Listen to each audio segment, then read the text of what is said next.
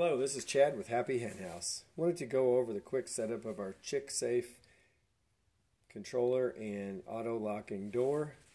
Once you get everything set up, mounted, screws in, batteries in, we're going to attach the string to the eyelet. Verify that your door is loose, there's play, the rails are not too tight. This is very important, especially as temperatures change, things swell, and sometimes wood warps. So we want to have play. Now, to set up the controller, it's actually really easy. And this is where we set up the current time. So it pops on. This is a home screen. We hit one time. We set the hour. Hit it again. We set the minute. All right. Now we're going to set the opening. So this is the opening height. You see the bar graph here is going up. So that means that's wants to set the open height. We're just going to push and hold that until we like where it's at. And that's it. Now that's set. We hit the button again.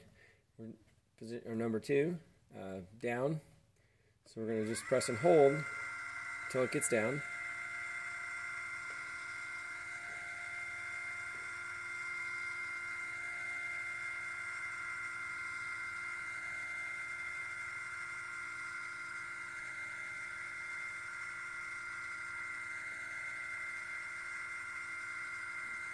We want to see the eyelet disappear, the eyelet shaft disappear down into there all the way. I'm going to leave it just a little bit of slack also. So now what we're looking for is we want to make sure the pins that come out of the bottom of the door are actually fully engaged. And that happens when this is let down. This allows the pins to come out, and now we can see the door is locked. I can't open it by prying. So that's it for the bottom height. Let's go on through. So number 3, we're going to set it.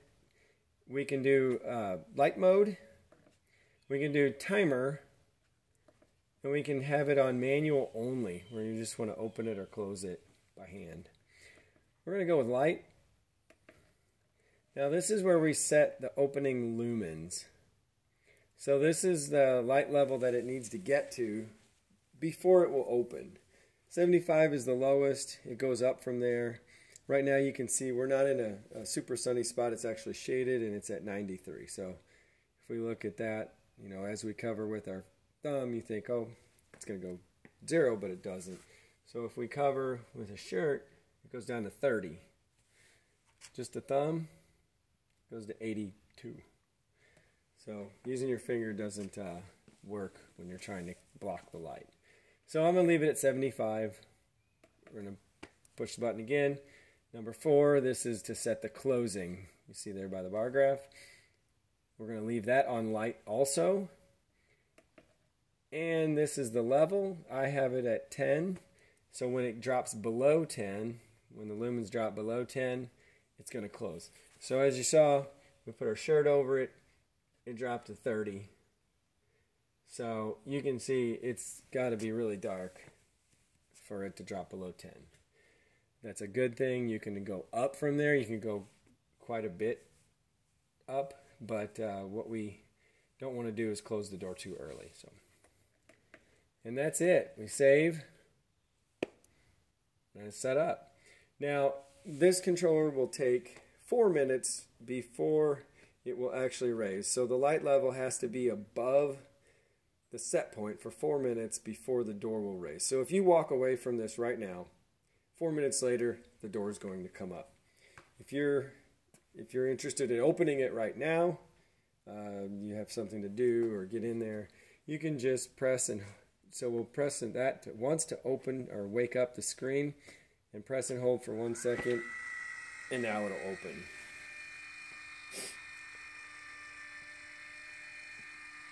And this is just our manual way to open. So at any time that the controller is in automatic mode, that means it's been sitting, it's been doing its thing. You haven't got in the menu.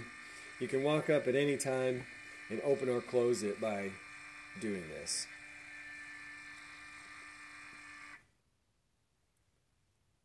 Now once it's open, if you wanted to close it, close. Now keep in mind that it will go back into automatic mode after 4 minutes. If you want it to close and stay closed, then you need to go in and change the open and closing from light to manual. And that's the only way to keep it closed. Say if you were going out of town for the evening or something. But anyways, that's just quick setup. I hope you enjoyed the video. Please reach out if you have any questions. We're happy to help.